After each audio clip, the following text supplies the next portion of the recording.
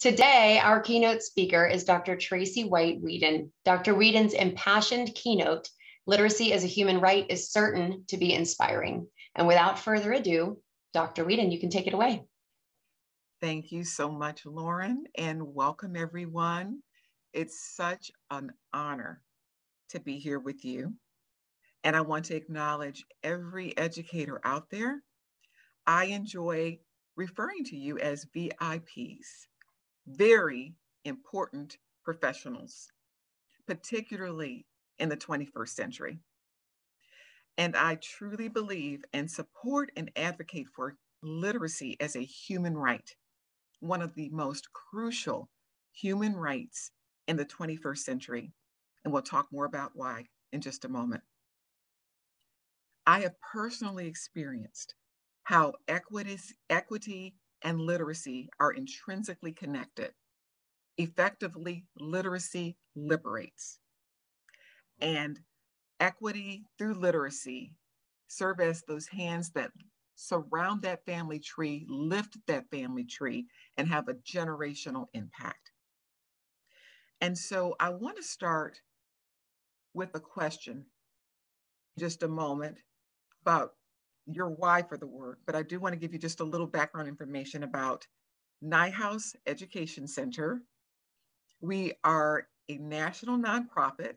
As a matter of fact, during the pandemic, we've been able to reach as far as Hong Kong and Dubai. We believe in supporting families who are running into a wall when it comes to supporting their student who is struggling with reading. We are a nationally accredited organization to help prepare certified academic language therapists and practitioners to serve children who are dyslexic and adults as well. Speaking of adults, we have many adults struggling with functional illiteracy in our society. Some are dyslexic, and we serve adults at night to ensure from 18 to 85-year-olds, they learn to read for the first time. It's so rewarding to us to see how their lives change, how something we take for granted, like reading a menu and not having to order the special every time, becomes so meaningful to our adult literacy students. And then, of course, we believe in apprenticing teachers and leaders to become diagnostic and prescriptive in their practice through evidence-based practices, through certification pathways. And so it's an honor to speak to you from the perspective of having the privilege of literacy, paying that privilege forward on my watch, and knowing that you're a part of this moment together because you want to pay that forward as well.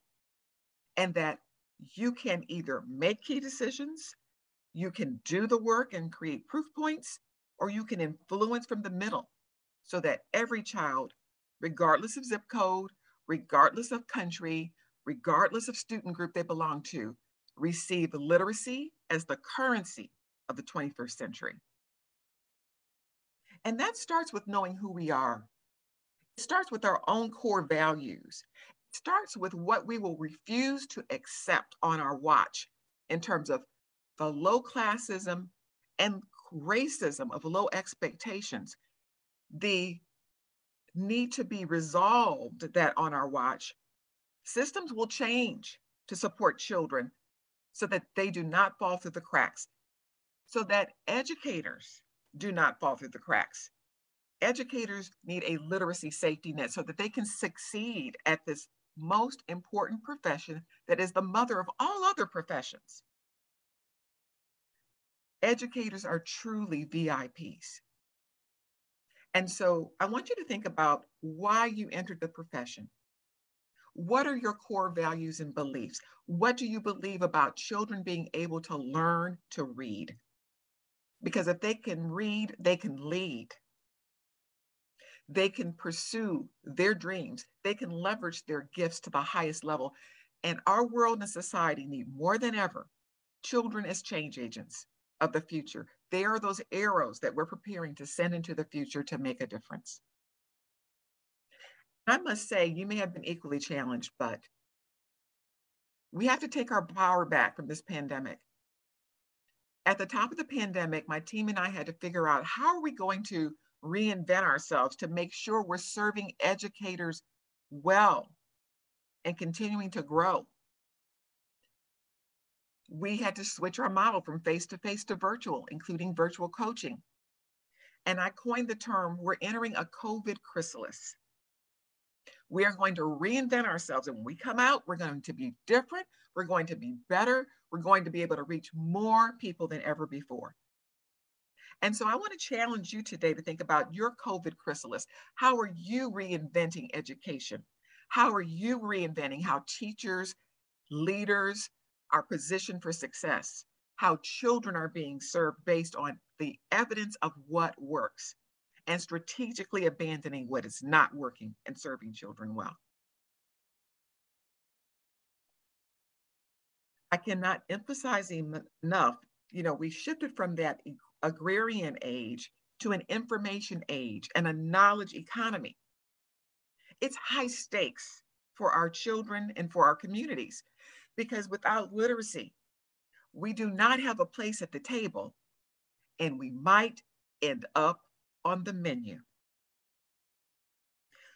Children need literacy to become viable citizens, to manage their health, to be a part of the digital dynamic that's at work, where they can work and live anywhere. Without that, we have put a ceiling on their potential, and we have defined their value in a way that does not elevate our children the way they must be elevated in our society. We need to acknowledge as well, particularly in the United States, there are seismic demographic shifts that have occurred and continue to occur. We have children who come to school with a language they are loved in that might not be classroom English. They may have a dialect they are loved in. For example, I'm originally from Detroit, and there was a dialect I was loved in. And when I go to my community, it empowers me to engage and interact. And so with an assets-based approach, we need to look at these demographic shifts, embrace them, and build upon the language currency, the literacy currency that children bring to the classroom, and then build upon it so that they can navigate the structure of the English language, that we systematically unpack that so that they know at every stage, all the way through to graduation, how to own the structure of the English language for themselves and leverage it for a lifetime. I want to point out that the canary in the mine, if you look at adult literacy, are the number of adults who fell through the cracks historically. It's never too late to learn to read. It's never too late to become fully literate, but we need to be very aware that that data tells us a big story that we cannot ignore, and that should inform leadership moves for educators, and every educator is a leader. Teachers, please never say, I'm just a teacher. You transform the family tree through literacy when you become knowledgeable about evidence-based practices. And so effectively, by looking at adults, we can understand what's ahead for children. We continue going the same way we're going, and that we cannot allow. Looking at low literacy, the Barbara Bush Foundation consigned Gallup to assess the economic gains of eradicating illiteracy nationally and regionally in our country. And this is a quote I lifted from that particular report, and said, if all adults in our country were able to move up to the equivalent of just a sixth grade reading level, friends, the national benefit economically is estimated to be $2.2 trillion annually. That's an amazing amount of funding. And so effectively, when we create a literacy safety net so that no child falls through the cracks, we are recapturing funding, and we are positioning this country to remain internationally competitive, as goes literacy, so goes democracy in our country. Because when we can read, we can think critically, we can make decisions, we can shape change. This is about nation building for any country. There's an amazing demographer in Houston. His name is Dr. Stephen Kleinberg, and he wrote a book I highly recommend called The Prophetic City, Houston on the Cusp of a Changing America. And this quote speaks very clearly to the need to ensure that we are addressing any student demographic as we change and become more diverse as a country. And it says, by 2050, all of America will look like Houston does today. It is a safe statement to make that if Houston's Latino and Black young people are unprepared to succeed in the global knowledge economy of the 21st century, it is difficult, if not impossible, to envision a prosperous vision for Houston. And I believe most of you would agree. You could put the name of your city into that space in lieu of Houston. So on your watch, how are you going to affect change? By dealing with systems that are not supporting the right work and shifting to systems that do. And that's the lens I want to look at this work through, in addition to human literacy as a human right. What are the systems changes that need to be put in place and that can be put in place to make a difference in your community? What if your city became the most literate city in the nation? What would the ripple effect be? You are that butterfly effect in your city, in your district. It has been such an honor to collaborate with the Reading League, with thought leaders like Dr. Louisa Moats, Dr. Elsa Cardenas-Hagan, Dr. Maria Murray, people I have such high esteem for. And you may be aware there is a document called the Defining Guide. If you don't know about it, Google it. You can download it for free as an ebook, or you can order one for yourself. But being at the table to help shape this definition was one of the most meaningful processes in my life, and to be a part of this movement in partnership with the Reading League. And this quote says, "The science of reading is a vast interdisciplinary body of scientific-based research about reading and issues related to reading and writing. This research has been conducted over the last 5 decades across the world, and it is derived from thousands of studies conducted in multiple languages. The science of reading has culminated in a preponderance of evidence to inform how proficient reading and writing, and I would add speaking, develop, why some have difficulty, and how we can most effectively assess and teach and therefore improve student outcomes through prevention of and intervention for reading difficulties." Our work is about prevention, not just intervention. If we think of literacy as an ocean, where we can teach educators to help children navigate that and learn to swim successfully, we don't have to wait for reading failure and then administer CPR with all of the damage that does to a child's psyche, socially, emotionally, and their sense of efficacy. We can prevent, we can identify early what needs to be identified to serve children well. I think it's very important, again, with this idea, an ounce of prevention is worth a pound of cure. How do we do that work? How do we make that happen? Well, one of the aspects of prevention is also early identification.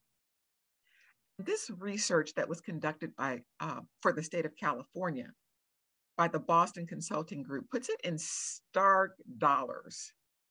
Neglecting dyslexic learning has a huge financial cost to society. Dyslexia will cost the state of California $12 billion this year. Think about that year upon year upon year. And we're talking about dollars, but we also need to think about long-term effects of children who are not served well and identified early when it comes to being dyslexic. I hope this really captures that fire in your belly and makes it burn bright, because when we look at the United States of America, we have the highest incarceration rate of any country in the world. And there's a clear through line between literacy and liberty. Now, there are people who just do terrible things and they need to pay the price for what they did. However, let's think about it. If you're illiterate and you're trying to function in society and you have very limited options, it's so easy to become desperate and make ill-informed decisions that end up leading to the school to prison pipeline. This is the high stakes aspect of our work. When we look at different states, I want you to identify your state if you see it at the top of this list. And as you can see, the large states like Texas, California, Florida are at the top of the list. There's good work going on in some of those states, but the sense of urgency to ensure that there is alignment in terms of legislation at the national level, state level, and district level is absolutely imperative. Recently, I had the chance to present the first Science of Reading-based conference in New Mexico. And Dr. Timothy Odegaard, if you don't know his work, you need to know his work.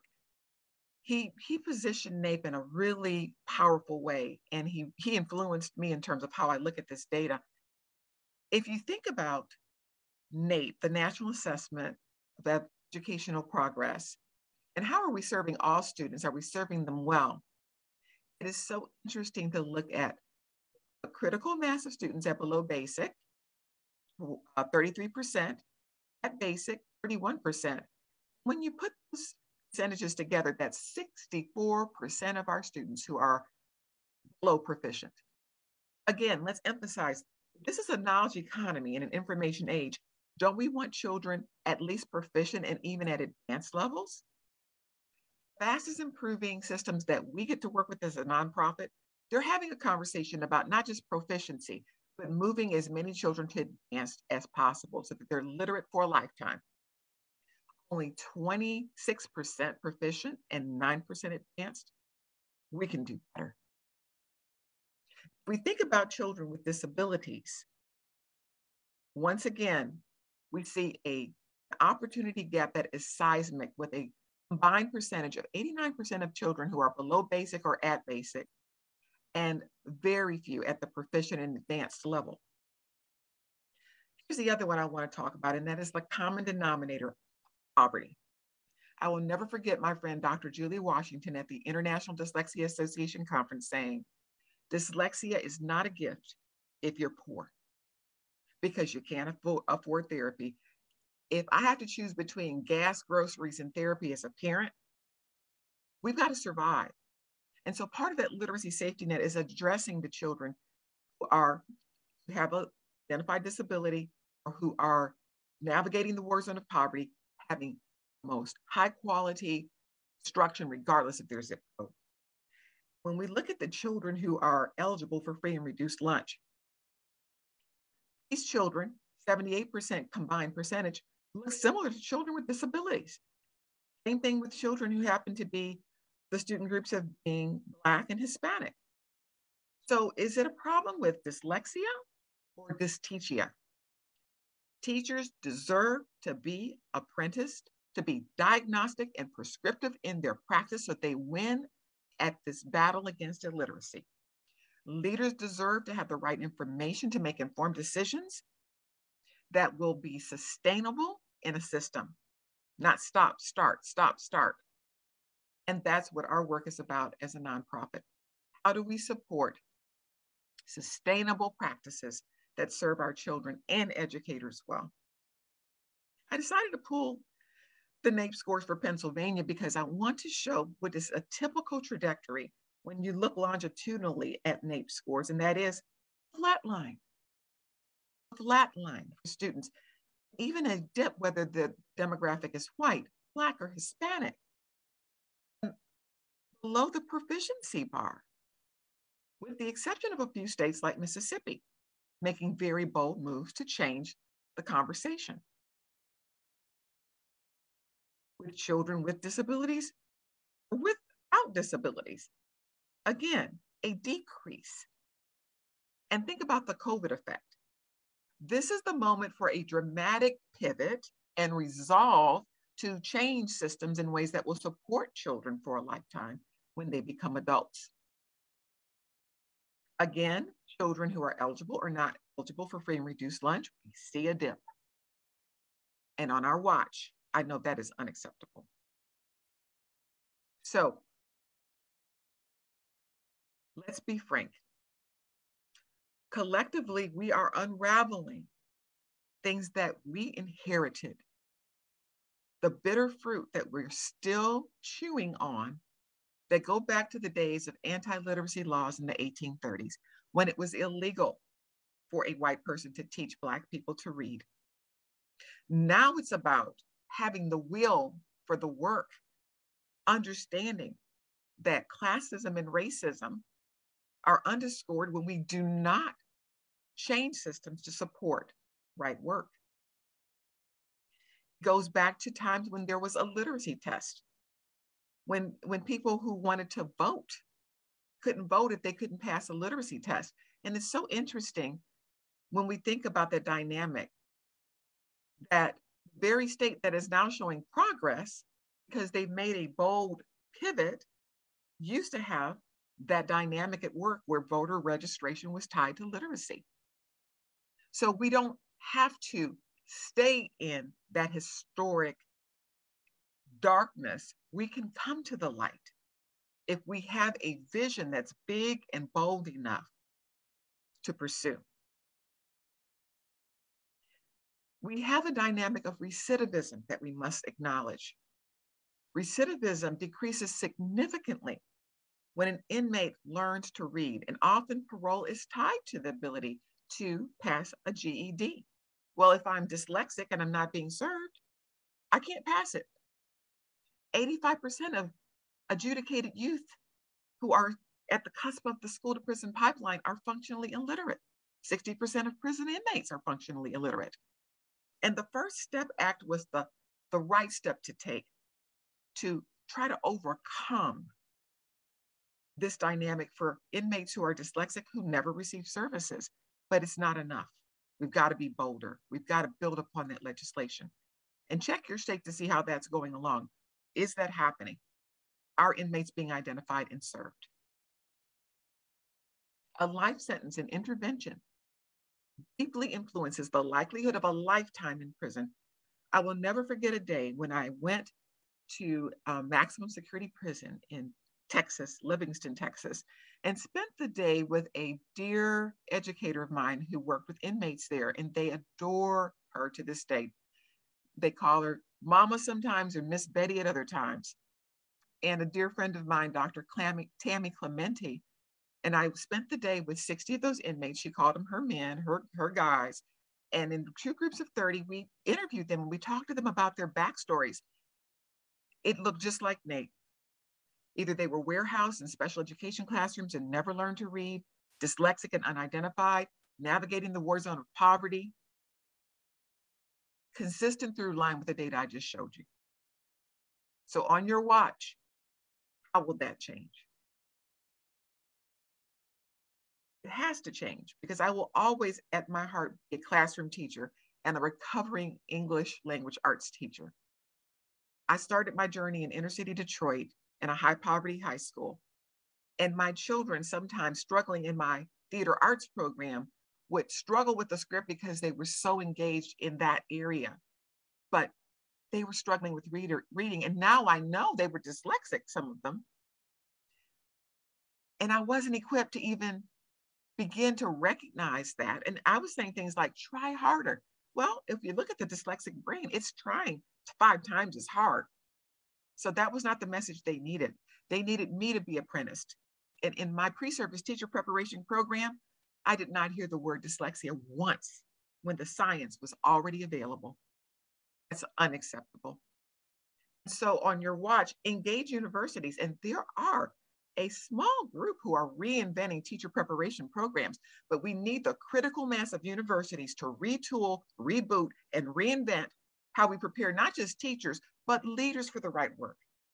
Because I ended up leading in the seventh largest district in the country, the Houston Independent School District, and I didn't know what I didn't know as an assistant superintendent. That's unacceptable. My master's and my doctoral program should have prepared me to know how to scale this work responsibly. It's the most important thing we're going to do because we know literacy is the mother of all other content areas. We can't leave that to chance for superintendents, for curriculum instruction leaders, for SPED teachers, for SPED leaders. So that has to change. I really love this quote and identify with it deeply. The most dangerous phrase in the language is, "We've always done it that way." My question is, what would we change that we can control? On your watch, what will you change that you can control? Because it's not magic. Cartoon says, what if we don't change at all and something magical happens? We've been waiting for something magical to happen for too many decades. And the children, to quote one of my favorite superintendents, Dr. Art Cavasser, says, the little people are waiting for the big people to get it together. And we can. There's a moral imperative. It is ethical that we get reading right the first time for every child, and we intervene intensively for those who need more support.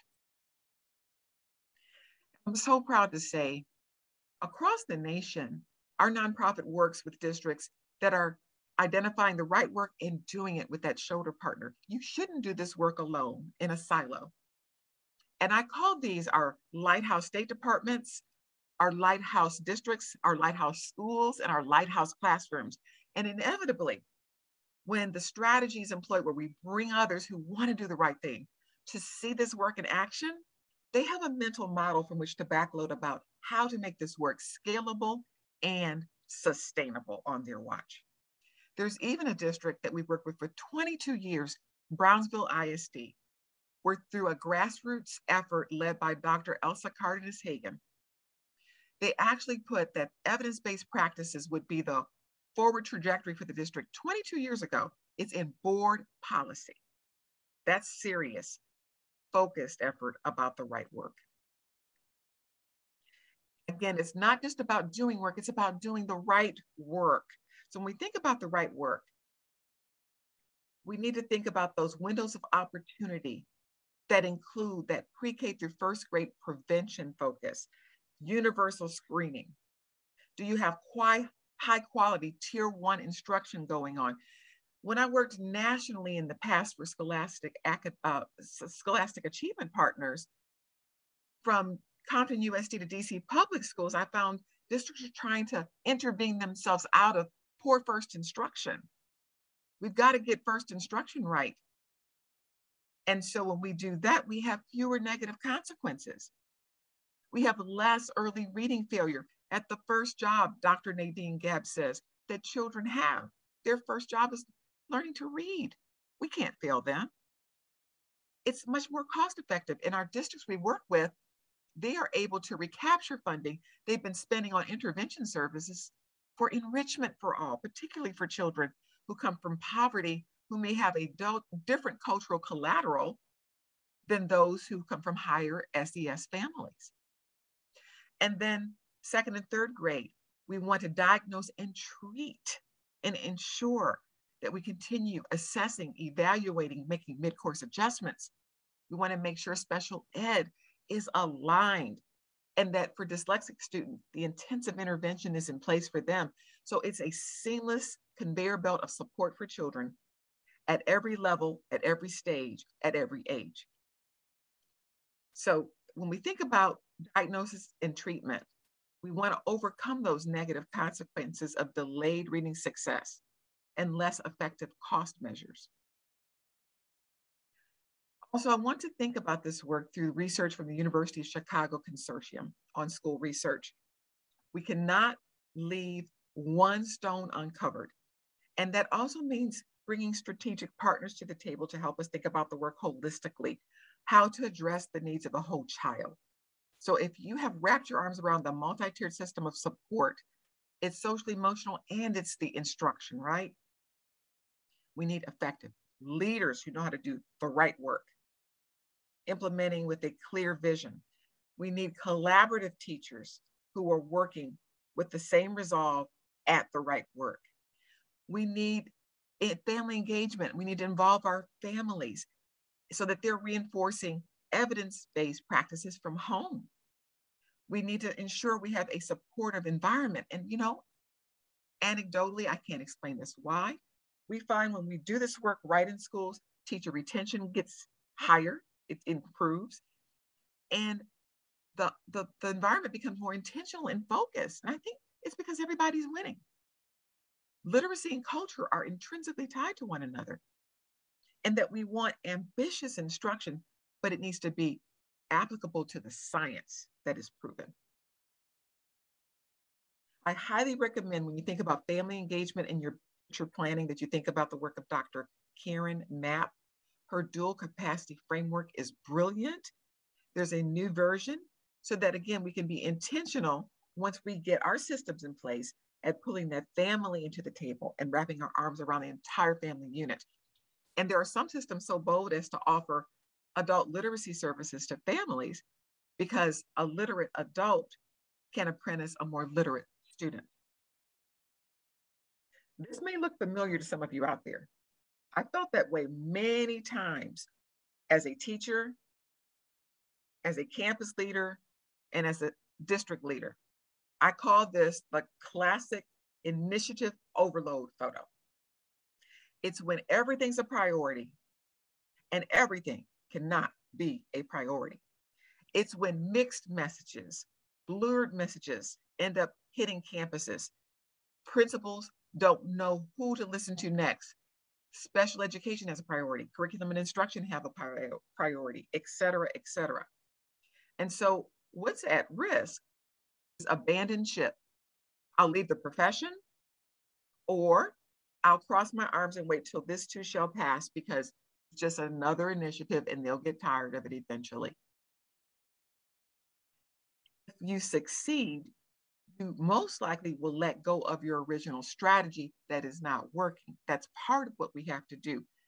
Are you prepared to be vulnerable, to admit what didn't work, and to strategically abandon it, to replace it with the right work when it comes to building a literacy safety net? I really appreciate this quote from Dr. Steve Dykstra, and it says, "You don't need to know the science of reading to follow the curriculum. You need to know the science of reading because sometimes following the curriculum isn't enough." And that is, if the curriculum is not aligned evidence-based practices. So if you happen to have a curriculum that is non-structured in its approach, you've got to use a supplemental curriculum. And there are wonderful providers, Nyhouse Education Center being one of them, that provides supplemental curriculum to fill those gaps in your literacy safety net. But you can't give kids expired services. My daughter cracks me up because my eyesight is not that great. And sometimes there's something expired and I pull it out and she said, "Mom, the expiration date is, look at this, Mom, it's got mold all over it. We can't eat this." And we can't give our children things that are expired either. We've got to be strategic about what we can actually perhaps leverage, but then fill those gaps and give children best nourishment that they become fully literate. I want to emphasize another dynamic I see nationally, and that is the silo effect. And this comic says, our silo mentality may be getting out of hand. And that's when people are protecting their turf. And they're forgetting that if we're working in silos, we're not working smarter, we're working harder. This work is about strategy. This is chess, not checkers. And so when we think about working strategically, we need to bring key stakeholders to the table when we're planning the work and then we're working the plan. So what do we have control over? Wherever you live in the world, you have control over three variables. If you want children to be able to read in the language of power, write in the language of power, and express their ideas in the language of power, you have control over time, talent, and funding. How are you leveraging those three variables on your watch? Mapping those resources for literacy and strategically abandoning what's not working prepares the soil for the seeds you will plant to grow a harvest of a literacy success in your district. And we love to consult with districts, bring that cabinet in, unsiloed, vulnerable conversations, looking at that data at all tiers and aligning all of the arrows in the same direction so that time is leveraged wisely, talent is prepared for the right work. Many districts galvanizing literacy coaches who will lean into the work as a shoulder partner with leaders and teachers to calibrate for the right work. And then the funding. And again, ultimately, recapturing funding. I used to work with districts before I became president of Nyehouse Education Center. And we look at the cumulative funding loss for children who gave up and dropped out in high school. You would be astonished at multiple millions of dollars, title funds, walking out of the district when children give up. And so effectively, you recapture those funds as well. I'm so proud this particular partnership because it continues. And this superintendent I referenced earlier, Dr. Arturo Cavazos, was superintendent and now works with superintendents in Texas to help them scale the work of literacy responsibly.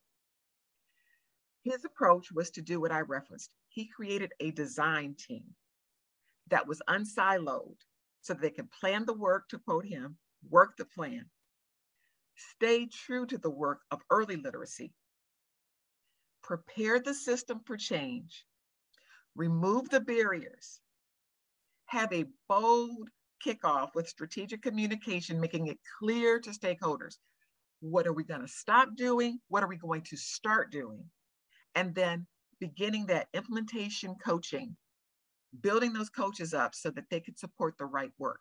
Because as a nonprofit, our goal is to work with those who are ready to benefit from sustainable systems of support so that we can point to you as a lighthouse district or system and go on to the next system to help more people. So they lived up to and honored that agreement completely. And I want to show you through the Texas Public Information Resource Report where they started in 2014, where they were significantly below the state in their performance, a negative 12.4%. And what happened through multi-year, multi-phase work? You see that there was dynamic growth over time, healthy growth, then more and more momentum building until the point that now Harlingen is outperforming the state. And this is in the Valley, where the critical mass of the children and the language they're loved in is Spanish at home. They're seeing this shift into advanced levels of performance. And so this can be done. They are a lighthouse in Texas.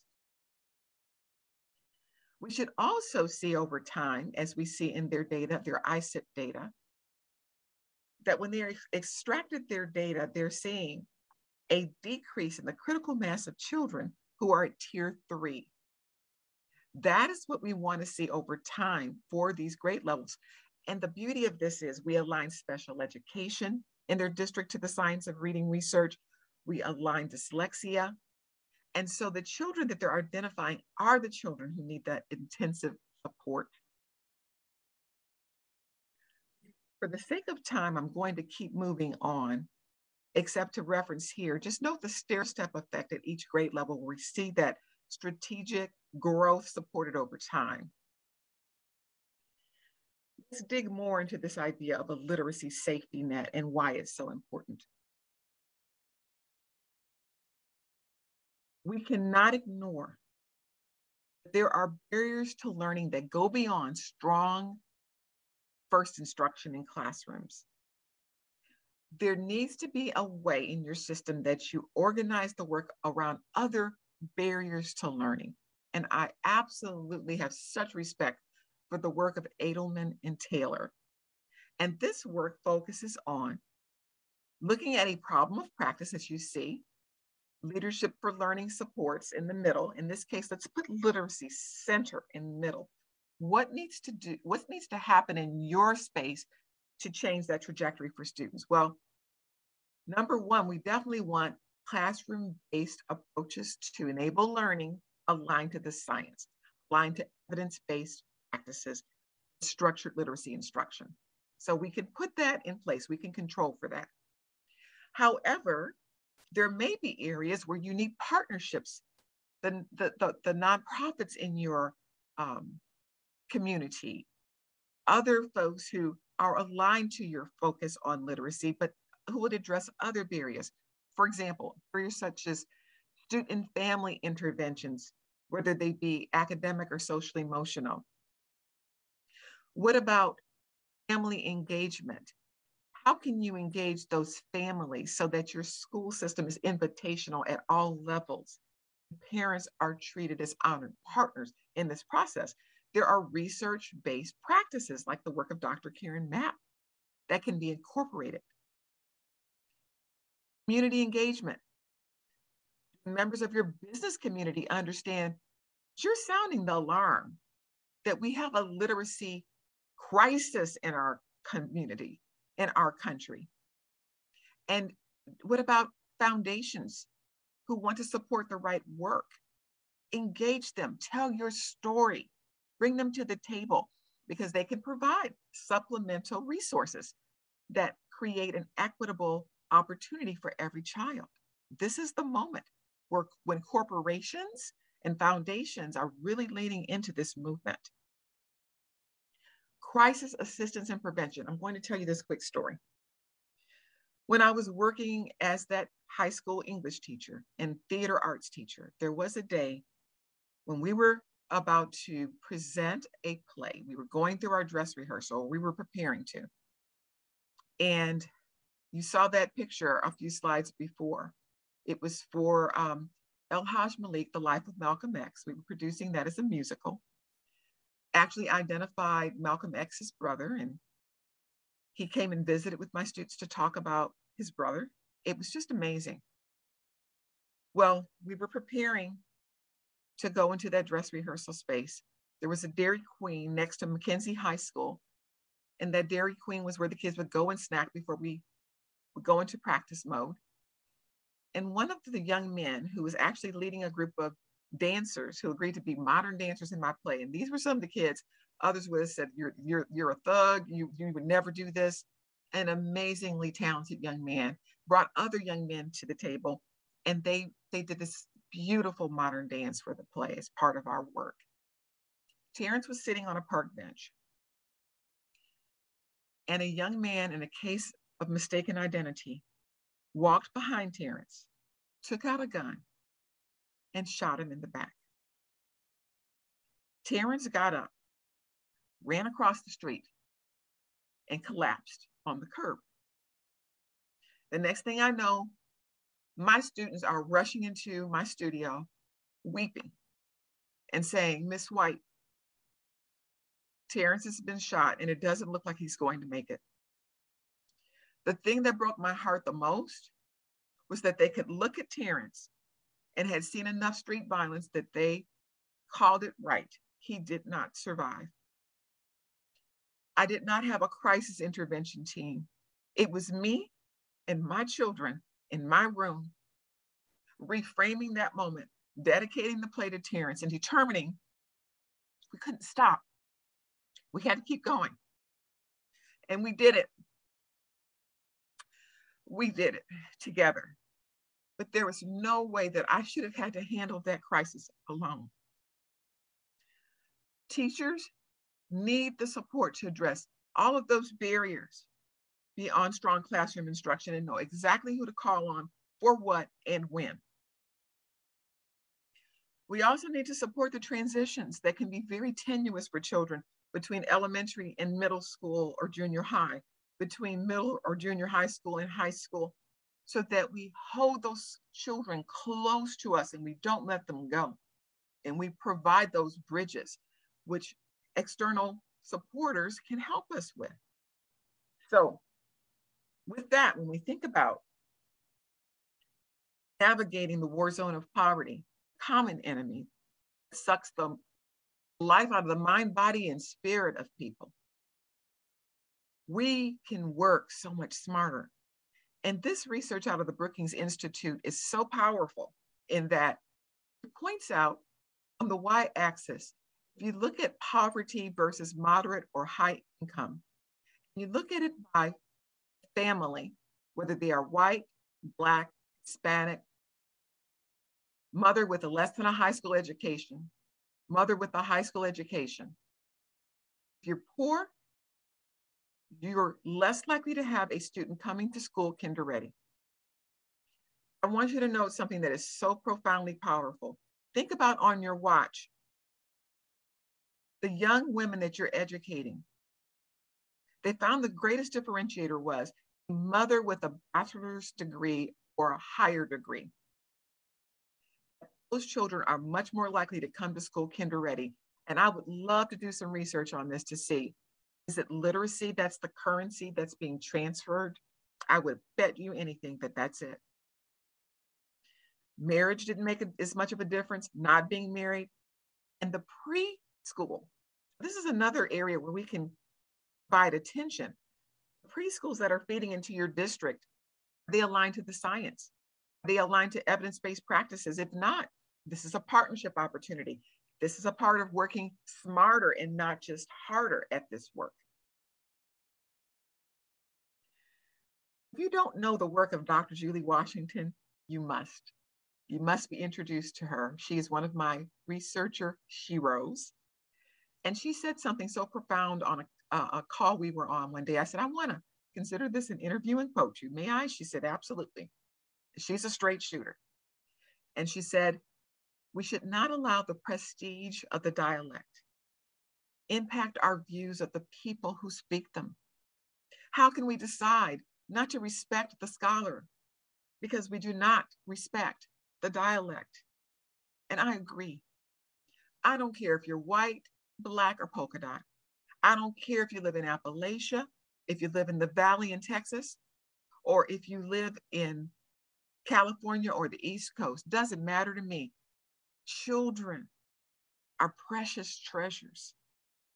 And we can wrap our arms around all of them, regardless of the dialect that they're loved in, the language they're loved in, or the language variety, as Dr. Washington says. The science is agnostic of dialect, but we can certainly build upon the currency that the child brings that they need to navigate their neighborhood, their home life. We can honor it. And again, universities can position teachers to know how to conceptualize literacy in a way that honors that, respects that dialect is also rule-based, and build upon it. Dr. Washington also said in this, actually with Dr. Seidenberg in this particular article from the American Federation of Teachers, reading depends on spoken language. So we can't ignore that, particularly for our English language learners. For most children, the language they bring to school will support learning to read. Some children's language skills differ in important ways from the classroom language variety, and teachers rarely receive guidance on how to enhance literacy instruction to meet these children's needs. And here's the thing, that's the next. We've been tinkering at the edges for too long. We know how to get core instruction and intervention right based on the science. Now we should be going deeper into those language varieties to be strategic and build the body of implementation science where that is concerned. We've got to accelerate, friends. We've got to accelerate. The reason? The amazing teachers who want to win at this work. We are fighting this battle for every one of them, every one of those who have now just about given up on the profession, those who have made an exit, but who could be recaptured to come back, because this work brings honor to our profession that is deserved by educators.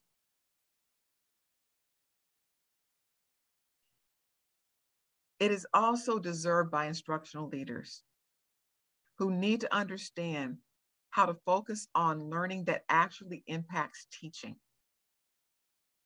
Leaders who believe it is their fundamental task to evaluate the effect in a system on everyone in their school, leading to strong student outcomes. Leaders who believe that success and failure in student learning is about what they, as teachers and leaders, did or didn't do, who see themselves as change agents. It's not just about being aspirational, it's about being effective, who see assessment as feedback on their impact, and who are vulnerable when they don't know how to change the impact and go to people who do. It's about leaders who understand the importance of dialogue and of listening to student and teacher voices. It's about leaders who set challenging targets for themselves and for teachers to maximize student outcomes. Again, it's not just about proficiency, it should be about advanced performance. Because if we're reaching that high, we're going to surpass proficiency over time. It's about welcoming that there are errors and saying, you know, that's fascinating. Look at what we discovered. This is an error. How do we address it? How do we control what we can? And sharing what they've learned and being transparent and vulnerable about their own errors. That creates an environment that supports teachers and students in learning forward. And, you know, we can fail forward. That's how we learn, which is culture.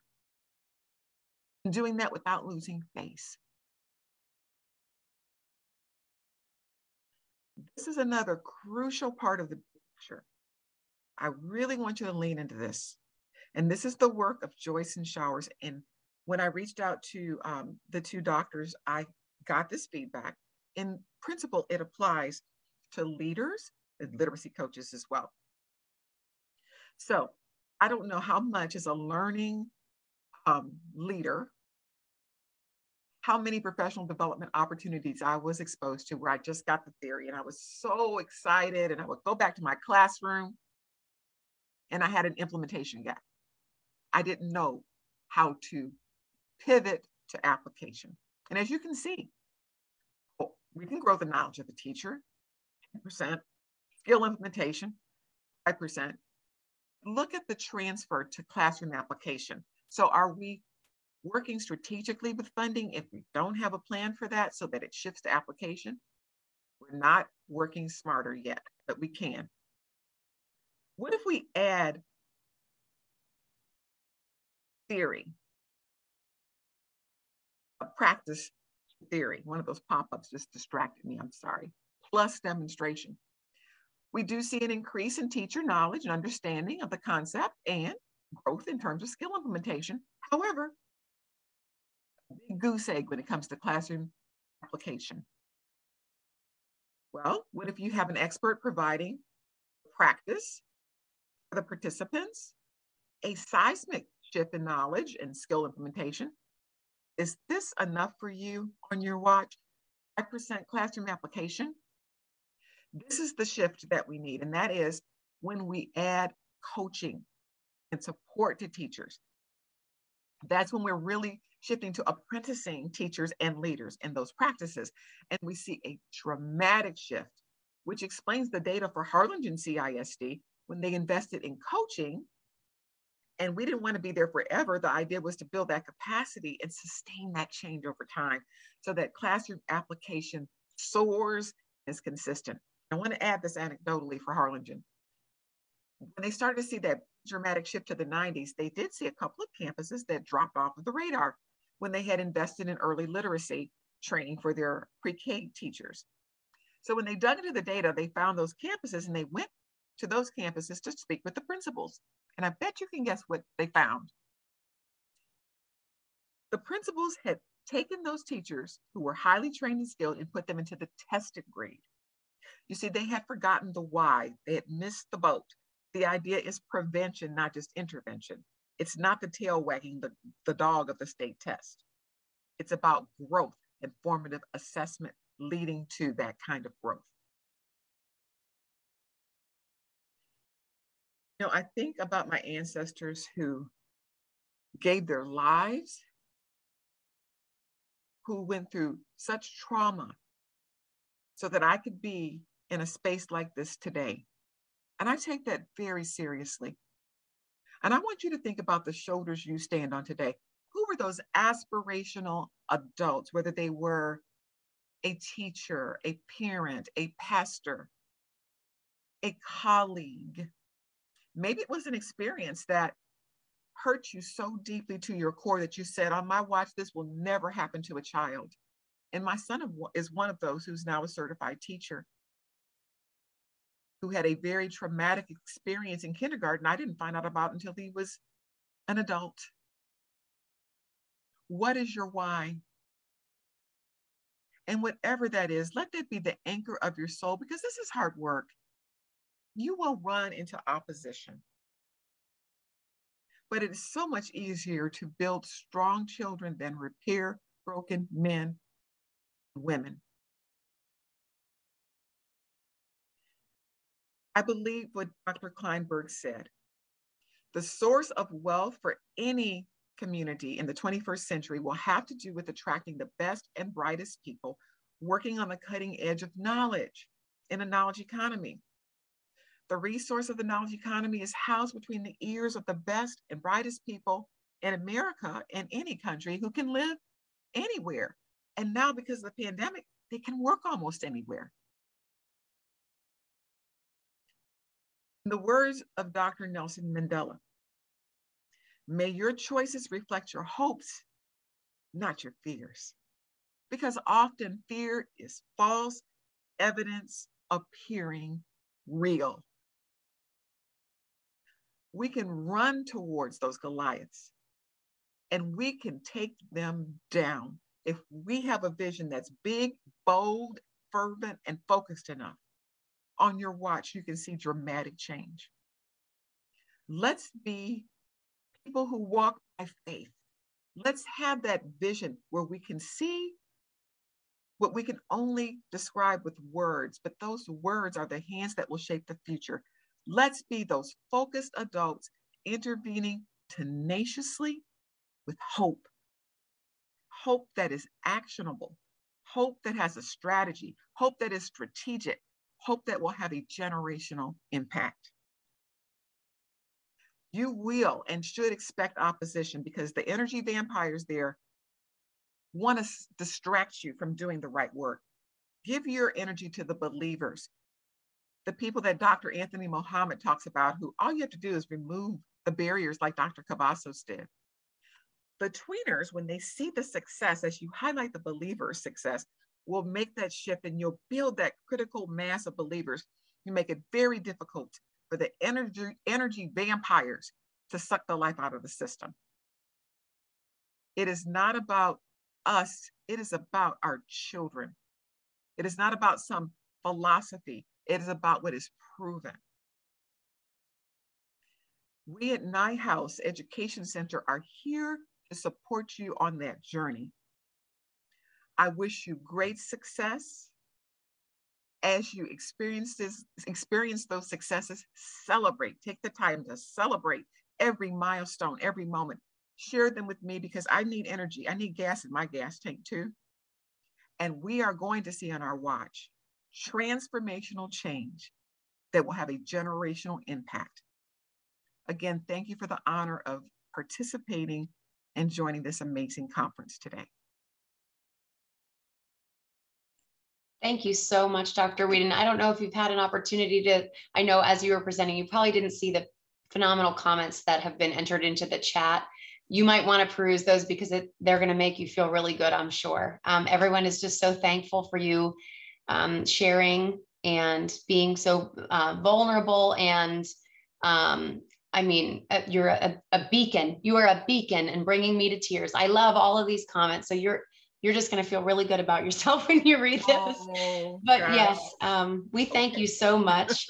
And I plucked out some of the words because there's a lot in the chat, but we thank you for being compelling, passionate, inspiring, empowering. We thank everyone who attended today.